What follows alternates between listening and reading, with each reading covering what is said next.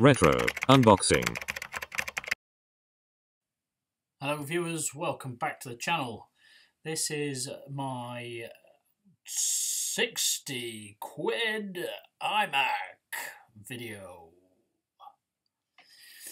that I've actually edited completely on said 60 quid iMac. Whilst this is editing, there's also a screen record of the entire edit process going on with QuickTime screen recording. This is actually working really well.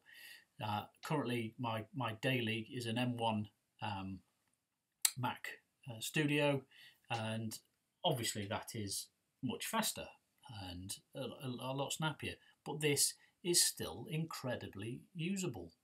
And you can see what I'm doing here is just putting the last bits of sticky tape on, the old double-sided sticky tape, so I can stick the screen back onto the 60 quid iMac. What I'm actually doing here is just stuffing my jumper up the back there so that the screen doesn't keep tilting back while I'm trying to put the screen on. But anyway, so I've got the screen back on, got the cables back connected. I did plug it in very quickly just to double check that the cables are connected correctly and that the screen powers on properly before I actually stick the screen down. You can still see there's a couple of tabs there, and I'm just about to pull them off. So that's it. The screen's stuck back on, giving the Mac one last wipe down.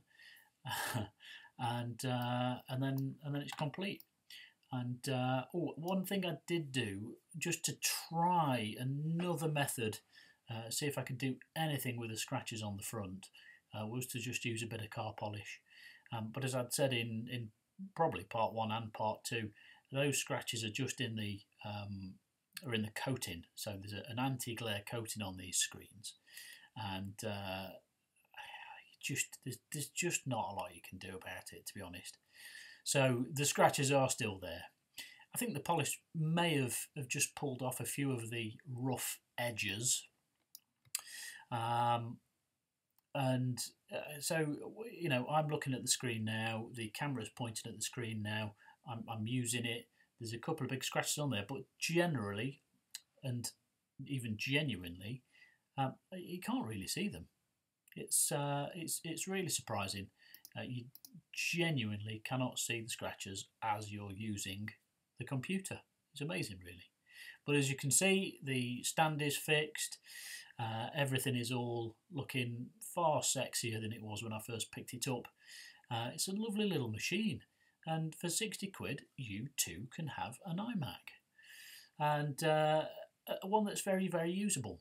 Here you can see I've just done a couple of I've just chucked a load of little transitions in. I've chucked a couple of little things over the video just to test out how long it's going to take to do. But anyway, thanks very much for watching, and hopefully I'll see you on the next one. Retro Unboxing.